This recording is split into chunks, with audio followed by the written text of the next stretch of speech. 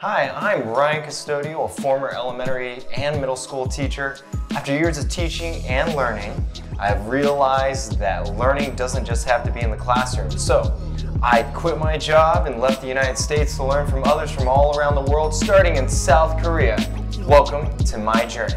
Welcome to my classroom.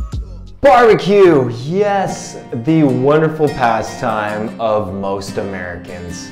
From grill masters to grill watchers, you know, barbecue is not just limited to the US alone. All over the world, people have been barbecuing all in their own unique ways. And for today, this will be our first Korean barbecue in Korea.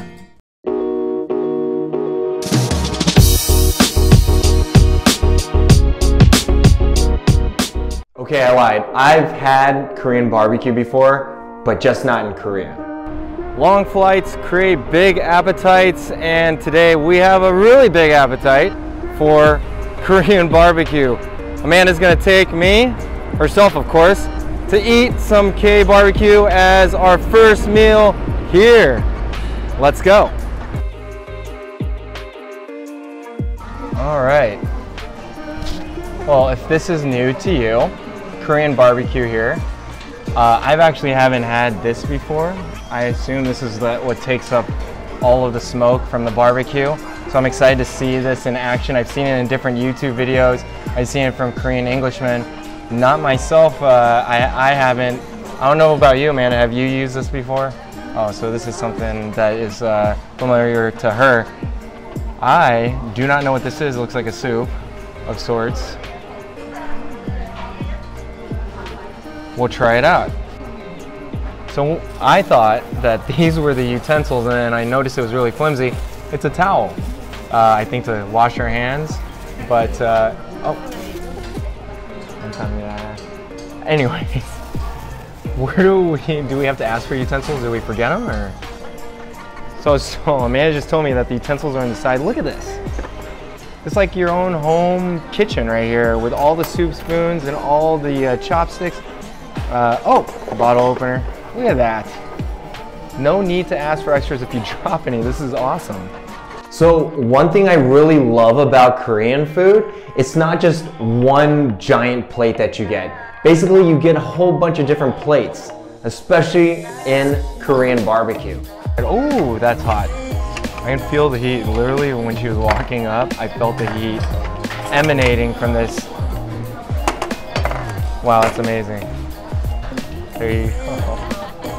Am I allowed to touch this? I will be honest with you, I am not the one that usually barbecues here. My wife does. She is the one that's in charge. So you're gonna see the camera flip here in a moment as I need to kind of back up here as I'm getting a lot of heat emanating from here. Feels good on a nice 50-degree weather day.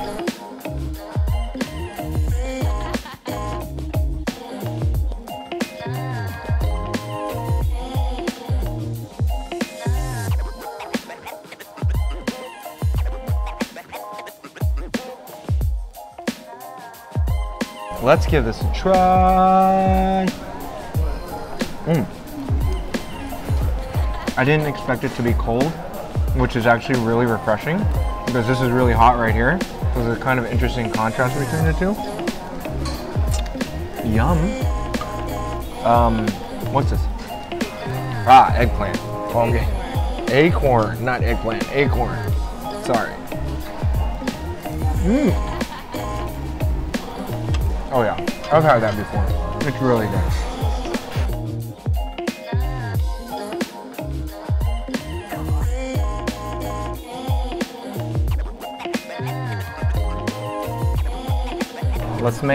We're both pretty starving, so let's get to eating. What is this wrapped in? Pickled radish. So this is pickled radish right here. Let's give it a try with the barbecue. Oh yeah. Great first bite for being in Korea. It just slows down time. Every bite you take is an assortment of flavors, egging you on to savor every forkful. So Amanda told me that this is also a self-service bar where you can grab your own panchan, as it seems. So let me flip the video for you so you can see exactly what we can choose over here.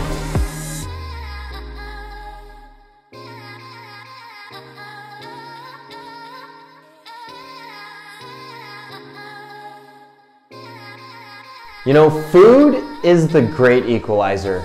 Doesn't matter if you don't know the language. But once you taste the food that other countries have to offer, you're presented with this understanding of culture and camaraderie only food has the ability of showing you. So I was really thinking about the concept of Korean barbecue and why you have to cook it yourself, because of course in America, or most, at least what I've experienced when it comes to with barbecue, you have the grill master, one person doing it for you, or if you go to a barbecue joint, they're cooking it all for you. Whereas here, it's almost we're all in this together. So I don't really have the answer to why we are the ones cooking it, but my take on it is that it's kind of beautiful to see us working together, cooking it, flipping the food together, and eating together, making it almost an experience versus just sitting there and waiting to eat. So let's keep digging in. So this, I thought it was a jalapeno, but it is like a Korean pepper, I'm assuming, and comes with this gochujang sauce. So gochujang sauce, I might be butchering the way to say this. Samjang sauce. So this is samjang sauce, and I'm gonna dip a little bit of this and go right into it. This is a first for me. I've never done this before. That's crunchy. I'm a little nervous if it's gonna be spicy. It's spicy. It's not bad. It's not bad at all. Then again, I like spicy, and then I start suffering later. It's already spicy. Oh. You know what's weird? I ate more and it cooled it down. Oh no, it didn't. It's really spicy. Okay, I'm eating my words. Can I get some water? It's really spicy, babe. What are you doing? Hurry up. You're taking your time here. I'm doing it one-handed. Wait, is that water? That's tea. Cold tea. Cold tea, everyone. Cold tea for the spicy pepper. Oh yeah. I need to take this home. Let's just take this whole thing home. I'm gonna walk home pouring this. Pour it in my nostrils, pour it in my eyeballs, pour it on my head. It's really hot. It's so hot. It's so hot. I'm gonna admit I was a little cocky, and I'm sorry. I'm sorry mostly to my wife. I always try to act tough in front of her. I need more ice. It's not working. Spice, it's all over my tongue. Like right here. It's good. I'm not complaining. I'm just complaining about the heat. Can I get some more of that cold tea? Probably why they don't have those in the American Korean barbecues that I've been to. As we know, most Americans can't handle at least that intensity of a spice. And I thought I'm usually good at it. I'm usually pretty good at spice. So South Koreans take their food time very seriously. It's a time for bonding. Bonding with delicious food while you shut down your devices, turn off the TV, actually have a conversation with the person across from you. And it's a time where everyone can agree that whatever problems you had that day can be washed away with wonderful food. Pamse Mokso. That's the name of this place. That's what we just ate. Korean barbecue in Korea. first meal was a blast. My mouth is on fire, and it doesn't help that I'm wearing this mask because it's kind of keeping all of the heat in here, but it was worth the experience. $20 for pretty much all of that food. Kidding me? That was amazing. Thank you. This is how I end it. I want to give my gratitude to the people that served us. I want to give my gratitude to the food that was given to us. We have to be grateful these days because, you know, we don't have an opportunity to think about how we get all of these opportunities to eat great food, to be surrounded by great people. So again, don't forget to give that gratitude out, because those people out there, yourself, we all need that, and it just feels good to give it and to receive it.